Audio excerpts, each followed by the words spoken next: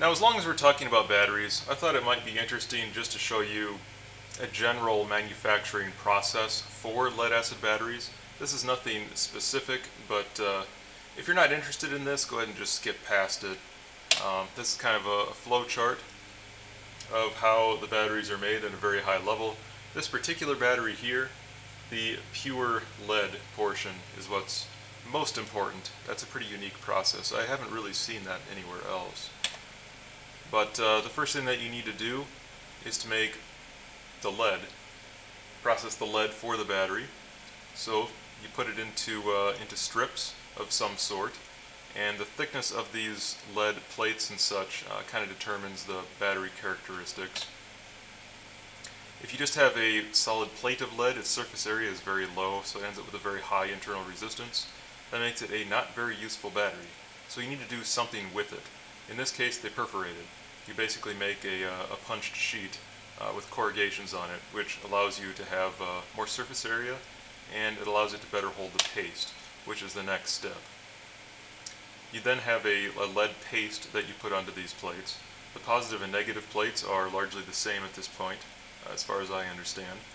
But you put this soft lead paste onto those plates, and the plates, the rigid lead, are just there to hold everything together. The paste is what does most of the work. The rigid portion of it is just there to conduct the current to where you need it. Stack the plates. This looks like it's an automated process on this particular company. Lots of them are not automated. You cure the plates, put it into an oven. You assemble them into a stack. And here's a stack of assembled plates. And this is generally what you'll find inside the battery.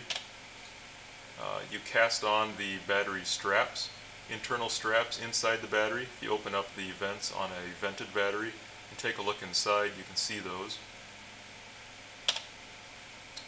This particular company puts it through a test step.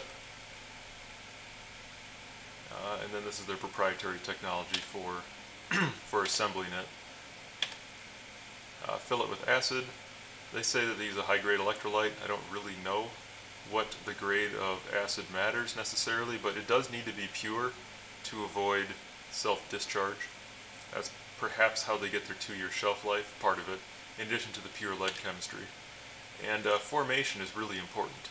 And this is a step where a lot of companies cheap out on the batteries because it's a very time-consuming, expensive step. You can see in this graphic here that they have just row after row after row of batteries sitting here on chargers. This is what actually forms the lead plates, makes the positive positive, the negative negative, and if you form it longer, you can get a better battery. If you don't take as much time to form it, you get a cheaper battery. And this is a good portion of the reason why there are different grades of batteries. It's how well formed they are. I'm sure a chemist will tell you that I'm wrong, but that's my basic understanding of it.